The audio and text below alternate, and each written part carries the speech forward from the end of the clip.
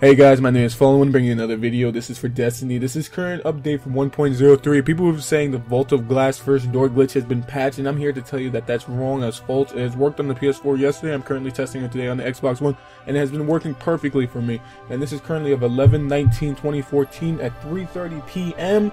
So anyone's out there who wants to try to do the glitch, just watch my previous video or watch this video. I'm going to do it in this video, but I'm not going to be commentating as I do it. So you need to follow the steps according to what I do in the video. I'll explain it in words as I speak now, but it'll be different in the time lapse of the video. All you have to do is go to Venus and go to the Vault of Glass. You can do hard or easy, it's up to you. I preferably do hard because I need the hard stuff like the helmet and stuff for the raid armor.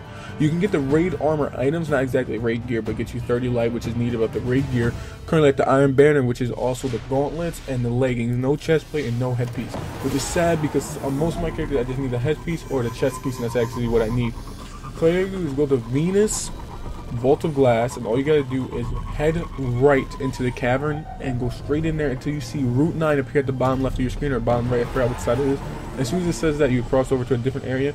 This is a note for everyone out there, please listen to this. If no one listens to this, that's your fault and you're wondering why it didn't work. If it says the Vex are controlling the plate, you have to restart it and you have to do it again.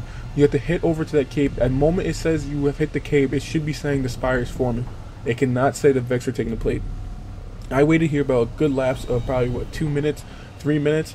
As soon as I finish that, you can gun straight back, go up the cavern, go left. As soon as you get there, stay on your Sparrow while you're going up there. Go all the way up and hit the corner. You don't need to go off your Sparrow because you're going to need it regardless. As soon as you get all the way up there, hop off, go to the left of the door. You'll be able to slide in through the little glitch and go down and open your chest, claim your rewards. As you can see in the video, I claimed my rewards. I actually got my rewards. I didn't do the raid this week. As soon as you're done, I would jump down all the way down to the Templar just to show you guys that I actually accessed the cave and it's actually working.